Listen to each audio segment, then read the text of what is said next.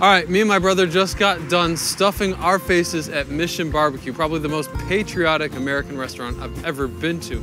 America is very famous for its barbecue and grill, and also known for the many sauces from all the regions of the country. So on today's episode of Kult America, I'm getting a little patriotic.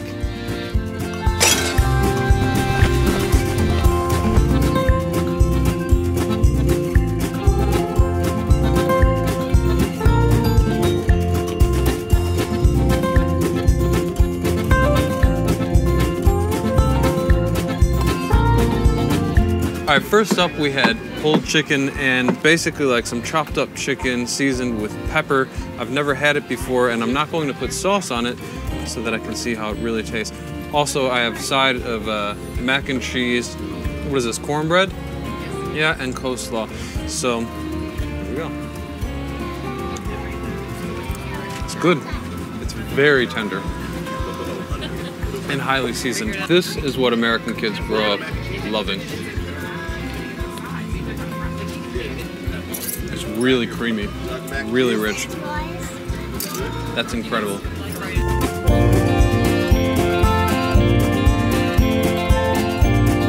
So now we have like a dual meat platter served with fried beans. It looks awesome.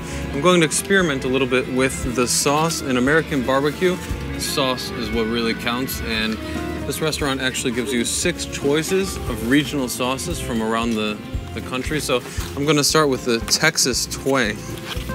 The sauce is like actually really the magical part about that. And yeah, it's twangy, it's kind of tart, delicious. Okay, now we have more pulled chicken, and I'll try Memphis Belle. So we'll see how they do it in Tennessee.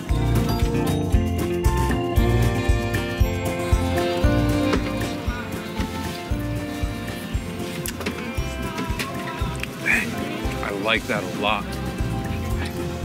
It's like spicy and sour at the same time. So tell me what's up with those sauces? What makes it good? With the brisket, which is a fatty cut of meat that takes a long time to cook, it gets really dry. So when you drench it in sauce, it just sucks up like a sponge. Awesome. The thing I notice about the American barbecue is that one, it's very tender. The meat basically just like falls apart as you eat it. It doesn't take much effort to chew. It's not very salty, but it's very tart. And that's incredible.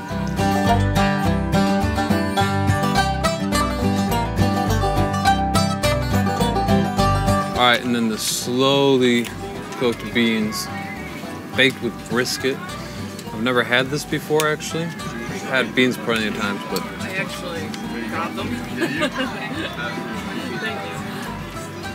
oh my God, that's better than the meat. That is crazy delicious. And again, it's tart. It's totally tart. The dish is called Half a Bird, and I'm thinking that this totally needs sauce. I'll try something else. Tupelo Honey Heat. Sounds like that's going to be sweet and spicy again. And that's a huge, huge piece of chicken. On the inside it's a little bit pink, and they told us that it is cooked. It's pink because it's smoked.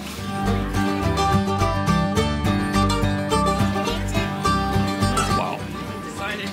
I don't even know how to describe that, honestly. That's just incredibly good. Probably not very healthy. So right here, this is the breast portion. Normally the driest portion, so that's always the best way to try it.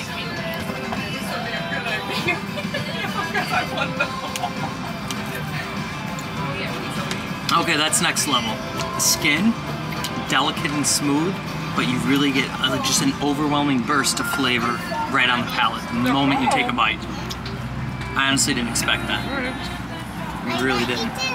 All right, so my niece here has given me some ribs to try. Should I put sauce on it? Yeah, which sauce? The Smoky Mountain. Smoky Mountain, oh, awesome. All right, let me try that. These ribs are falling apart, Zoe. They're so good. More, please. There's a little bit there. No, I finished it. No, there's more of it. You have none left.